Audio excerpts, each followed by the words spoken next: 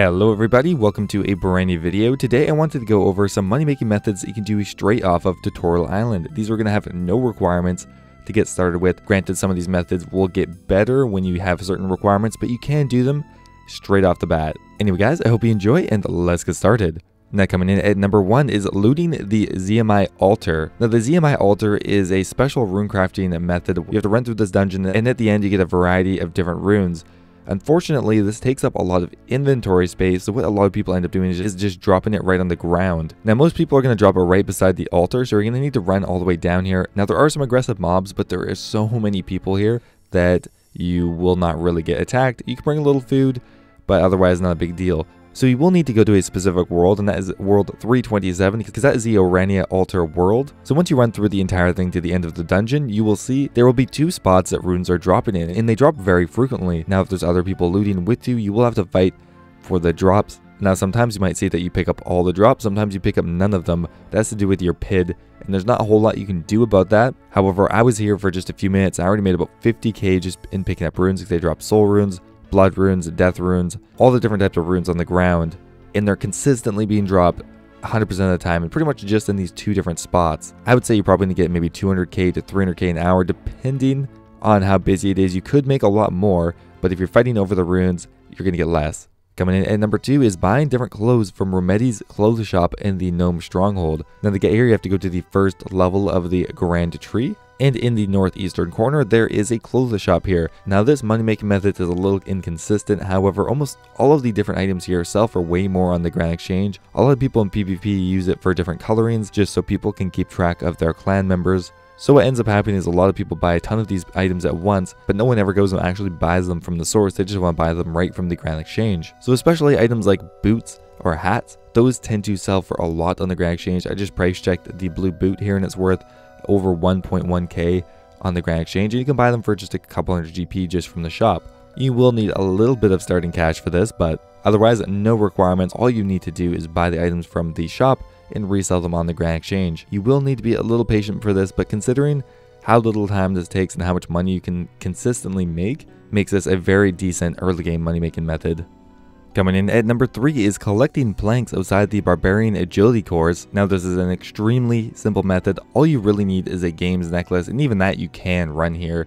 You only really need to teleport once. Just north of the Barbarian Agility Course is a spawn of 4 planks. Now planks are used a lot for construction and quests and stuff like that, so planks will always have a value, and there's 4 of them on the ground, so you can fill up your inventory very quickly. Once you pick up the 4 planks, you need to hop to another world and keep doing that until you have a full inventory. From here you can run to the Barbarian Outpost Bank because it's very close, and deposit and repeat. Now the money per hour here is going to depend quite a bit on the prices of the planks. Currently I'd say you're going to get maybe 150k to 200k an hour, which isn't amazing, but considering it has no requirements at all, you just have to run there and pick up the items and sell them on the Grand Exchange, is a great way to get a cash stack started. You might notice that a lot of these methods involve looting or buying from shops, and there's a reason for that, because they are the most effective methods that don't have requirements. There are very good early game money making methods, but a lot of those have at least some requirement of some sort, like a fishing level of 20 or something like that. But if you really have no money, no stats, picking up planks outside the Barbarian Agility Course is decent money. Coming in at number 4 is one of the most well-known ways of making money right from level 3 pretty well, and that is picking white berries in the wilderness. Now, there's a few things that you should know here. Yes, you can do this right from level 3 if you want. There are no requirements. You can run here, pick up the white berries. However, you're going to have a bit of a hard time. I would recommend having at least 20 or 30 HP, as well as if you can start Dragon Slayer and get the anti-dragon fire shield, is going to help you a lot, because the white berries are surrounded by lava dragons, and lava dragons can hit very high if you don't have an anti-dragon fire shield with you. The easiest way to get here is to pull the lever in Edgeville and run down east and through the gate. From here you just need to run a little bit to the south, go through the lava dragon gate, run a little more south, and you should see the white berries there. Once you get to the white berries, the lava dragons can't attack you, which is nice. The berries respawn very quickly as well. One other recommended item is a looting bag if you can get it. It's very easy to obtain. You can just kill rats in the wilderness and you will get one in about 30 kills. Generally, you can make around 300,000 coins to 600,000 coins depending on the price of white berries and what your inventory setup is. Right now, white berries are only worth about 500 GP each, so you're probably going to make maybe 300,000 to 400,000 in an hour, which is still amazing for a level 3 money making method. When white berries were valued at about 1,000 coins each, you could make around 600,000 coins to 800,000 coins here If you need money for a bond or anything like that, picking white berries is the easiest and the most consistent way on earning that from a brand new account. Coming in at number 4 is tanning hides. Again, a very classic method, but good because of its versatility. There's a few different hides you can tan at the tannery. That is cow hides and dragon leather. You can do green dragon leather, blue dragon leather, black dragon leather, and even red dragon leather. The GP per hour is going to vary a lot based on what item you are doing. Now this will require a bit of money, however you can work your way up. If you just start with cow hides, start tanning cow hides for money, and then move your way up to green dragon hide, and then blue dragon hide and black dragon hide. The money per hour you're making tanning cow hides is probably only 100k to 150k an hour. Green dragon hides can be around 300,000 coins to 500,000 coins, again varying quite a bit on what the prices are. Generally you can get between a 50 and a 100 GP margin per item you are tanning. Now you're not going to be getting any experience from this, which is a bit of a bummer. However, considering there are no requirements to tan dragon hide, it's not that bad. Now the 3 items I would recommend tanning are cow hides, green dragon hide, or blue dragon hide. While sometimes black dragon hide can be worth it, red dragon hide is never going to really be worth your time. It's too slow to obtain and too awkward to sell. And black dragon hide is just very expensive. Green and blue dragon hide will be the quickest to sell and generally has pretty consistent margins. Coming in at number 6 is buying from the Grand Tree grocery store. Now this is located very close to number 2 or near Rometti's clothes shop. Once again, it's located on the first floor of the Grand Tree. And the items you're going to be looking for in the Grand Tree grocery store are mainly pineapples. Right now they're worth around 200 GP each.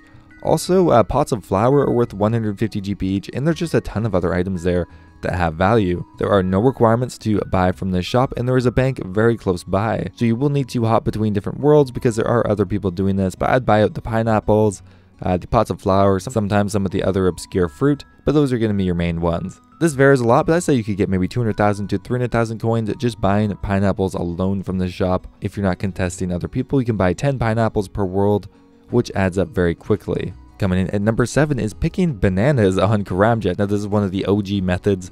You'd think it wouldn't be very good, however in membership there's a different way to do this.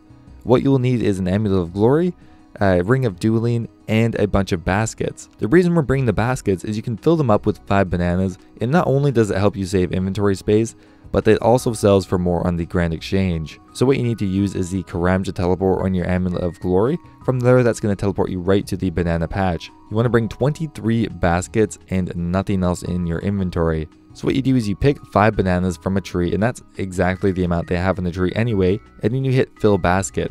Right now, every banana basket is worth about 700 GP. So a full inventory is going to net you maybe around 20,000 coins almost. So you just have to keep repeating, picking up 5 bananas, clicking on fill basket, picking up 5 bananas, clicking on fill basket until you have a full inventory. You can teleport back to the Grand Exchange or to Castle Wars, and from there you just bank and repeat. At the current prices, I would say picking bananas is actually in the range of 300,000 to 400,000 coins an hour, just because right now the banana baskets, when I did it, actually sold for 800 coins each. Generally probably closer to 200,000 to 300,000 coins, but still considering it has no requirements, and it's just one of the original ways that people made money, just a bit different. I think it makes it a fun and interesting way to start making money in pay to play. Coming in at number 8 is collecting blue dragon scales. Now again, this inherently does not have any requirements. You can run here and pick up the blue dragon scales. However, having a few recommended stats or items will help you out quite a bit here. It's in the Taverley dungeon, so you have to run all the way through the passageway, which is going to take a while. And you will need to obtain the key along the way, but you only need to do that once. Having a high enough magic level to cast the Falador teleport is going to be recommended, because otherwise you'll have to run back out, and that's not going to be great. However, the blue dragon scales right now are worth about 800 GP each, so when you fill up an inventory, you're looking at around 20 to 25k depending on the prices.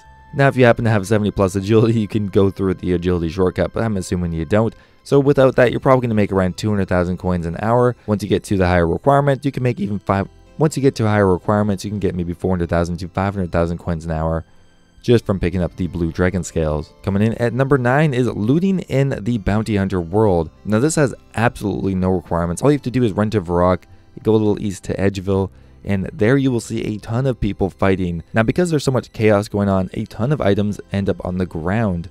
Now there's ammunition items like amethyst arrows, rune arrows, crossbow bolts, stuff like that you can consistently pick up for money. However, whenever someone dies, a lot of their items don't get fully looted, like their sharks, rings of recoil, sometimes rarer items as well, depending on if it's a double death or something like that. So because of this, there's a lot of money you can make just by running around and picking up the items. Now you will have to watch out because people can attack you, and your bounty hunter target will likely attack you if they're nearby. However, you're not going to be risking almost anything. You could bring a stamina potion to help you run around, or an energy potion. However, if you're attentive and bring a bit of food, you probably won't die, and if you do, it's really not that big a deal. It's going to vary a lot on how much money per hour you can make here, but I would say you could easily get 300,000 to 400,000 coins if it's a busy time of day and you are on point with your looting.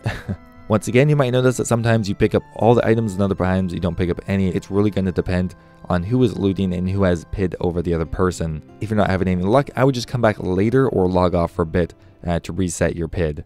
And last up here, coming in at number 10 is looting at greater neck reels. Now, before I get started here, I would highly recommend asking people if you can loot there, because it can be annoying and I understand that. However, personally, I don't mind it because I normally pick up items that I want right away.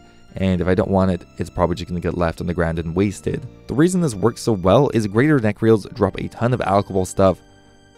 Greater neck reels drop a ton of alchable stuff and a ton of other valuable items. However, because most people are bursting it, they won't be on their normal spellbook. They might not be able to alch unless they have a diary done. So because of this, the inventory will sometimes fill up very quickly, and there's just other smaller items that people don't want regardless. And because they're being killed in such volume, you end up with a ton of items on the ground, and you can loot them. Again, you should ask because some people don't like it, but assuming you've asked and they said it's fine, you can make a decent amount of money just looting the drops here. It's going to vary so much. I'm not going to put a GP per hour on it. I just bursted a full set of them and they dropped a rune med helm, a rune full helm, a rune square shield, like a ton of stuff. Drops lots of runes, sometimes herbs, and just a ton of valuable stuff consistently. Anyway guys, that is it. Those are 10 money making methods you can do at level 3. If you have any questions regarding it or any suggestions for another video, don't hesitate to leave a comment down below.